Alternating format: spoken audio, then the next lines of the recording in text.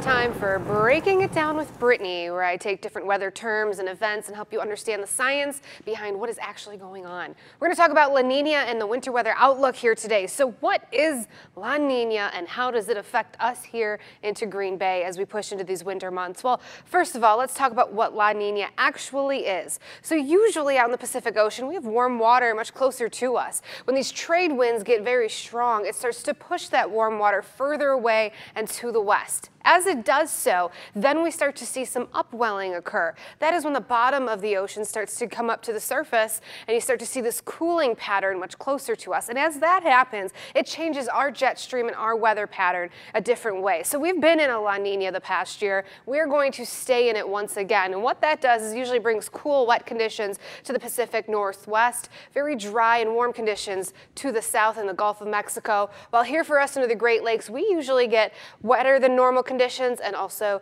above average temperature conditions. That's exactly what we're looking at as we push into the months of December, January, and February here for us this year. We are looking at above average precipitation and then warmer temperatures. Now we're still going to get those Arctic cold snaps. Those will still happen, but overall throughout those next 3 months we are looking at a little bit heavier, wetter snow than sometimes we usually get. That's it for Breaking It Down with Brittney. I hope you learned something today.